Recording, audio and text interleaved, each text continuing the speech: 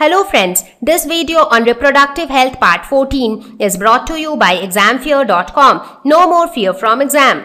Fertilization.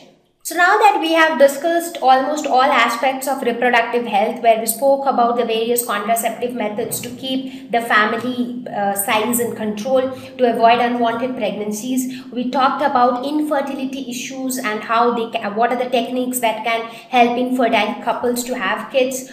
We also spoke about the sexually transmitted diseases, how they can be prevented or cured.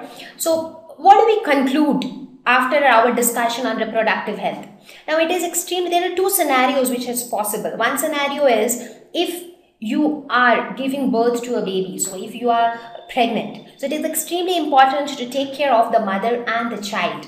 So that is the first scenario, where proper nutritious diet should be given to the pregnant woman as well as lactating mothers, because it is not only them who needs the proper diet, it is also the baby who is dependent on them for their nutrition. Proper age difference between children so that the kid is not deprived of proper care and nutrition.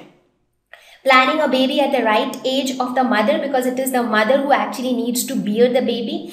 And that appropriate age is 20 to 35 years. Restrict the number of children not to add to overpopulation, as I said, and that is why we discussed all the various contraceptive methods. Avoid unwanted pregnancies so that you do not end up having abortions and things which actually can hamper your future baby plans. So this is the case when you are about to give birth to a baby, or you have already given birth to a baby.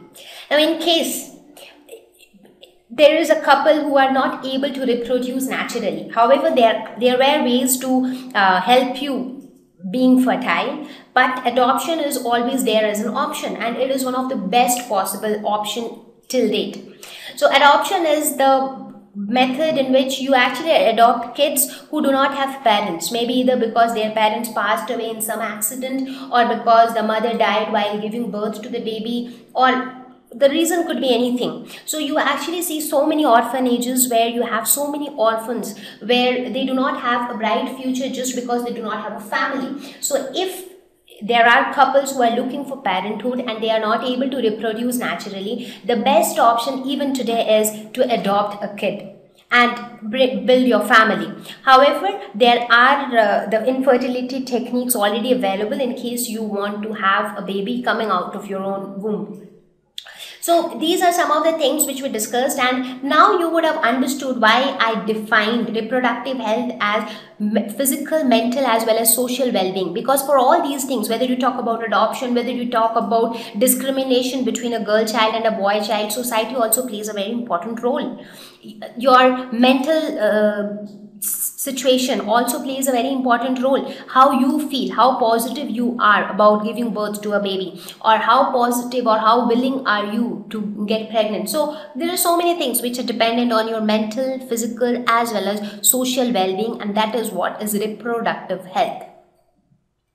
So with this, we have reached towards the end of this lesson, and it is question time now, where we'll quickly look through some of the questions to see if you got the lesson well or not.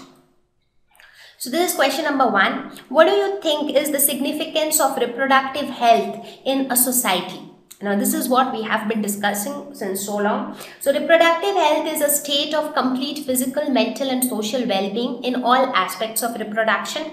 Now reproductive health actually creates awareness among people regarding some of the very important and sensitive issues like prevention of STDs, because several people die suffering from STDs just because they were unaware of it, they never went to a doctor out of shame or something like that. Avoid unwanted pregnancy. Various available birth control methods so that people can actually avoid unwanted pregnancies with the help of those contraceptive methods. Gender equality, so female feticide has been stopped so that people accept girl child as well, because there is no difference as such between a girl or a boy.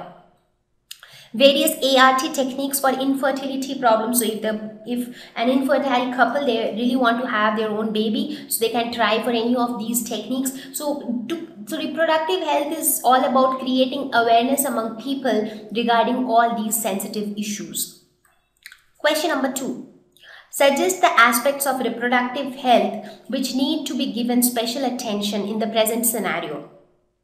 So if you look at our the present condition in our country, we feel that a lot of people die suffering from STDs. So awareness about STDs, their cure and prevention is a must.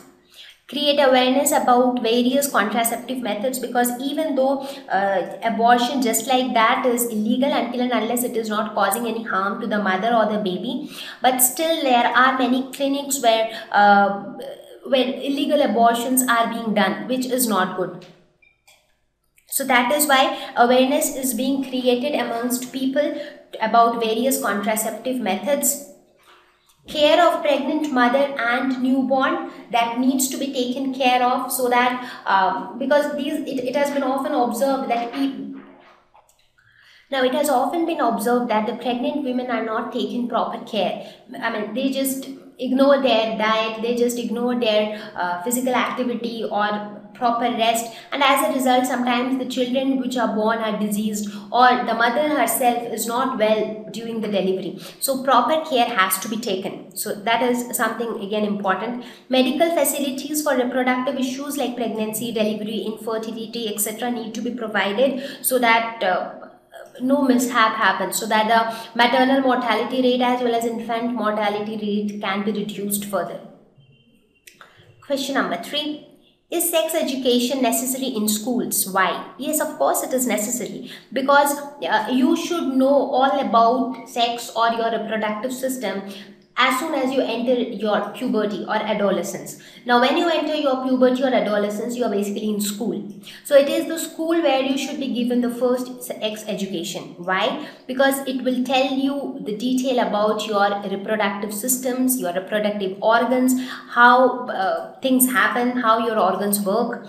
It also tells you about the prevention and cure of STDs, so that, because sometimes it happens that generally it has been seen in teenagers that they end up having unprotected sex just because they don't know what it is. So they, out of that curiosity, they end up having a sexual intercourse for which they have to really pay high in terms of suffering, getting infected with some STD. Safe sex practices.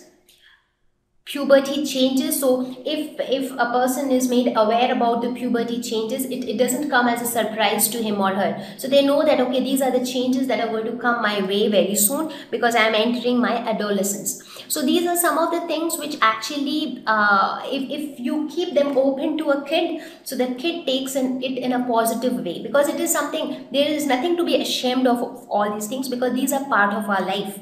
So everybody should know it, and everybody should know the pros and cons of it, so that they can act accordingly. Question number 4. Do you think that reproductive health in our country has improved in the past 50 years? If yes, mention some areas of improvement. Yes, of course. If you talk about improvement, yes, it did. It has improved quite a lot. So if you look at the data, it would tell you that the maternal mortality rate has reduced quite a bit. So earlier, a lot of females used to die due to pregnancy issues or while delivery or due to some other reproductive issues. But the number has reduced quite a bit because of better medical facilities, because of more awareness among females. Infant mortality rate has also reduced. So now the newborn, also the survival rate has increased. So not many of them die. Smaller families are coming in place, so people have started making use of contraceptives, especially in the urban areas. They are very common. So smaller families, mostly they have 1 or 2 kids. Unwanted pregnancies have also reduced, again due to the presence of, due to this easy contraceptive methods like contraceptive pills, which is very simple and easy, or the natural methods. So they have made things quite easier for people to avoid unwanted pregnancies. However, still in the rural areas or in some of the areas where people are still ignorant about all these facts, and that is why they still have families where there are 8, 9 kids. where we still have families where in the want of a male child, they gave birth to almost 10 female children. So that is also there in many areas. So that is what improvement has happened over the past 50 years, but yet more improvement can happen. And that is what we are looking at. STDs reduced when compared to before. Thank you. Please visit www.examfear.com to watch more videos, attempt free online test, get free study material, find tutors and mentors. Thank you once again.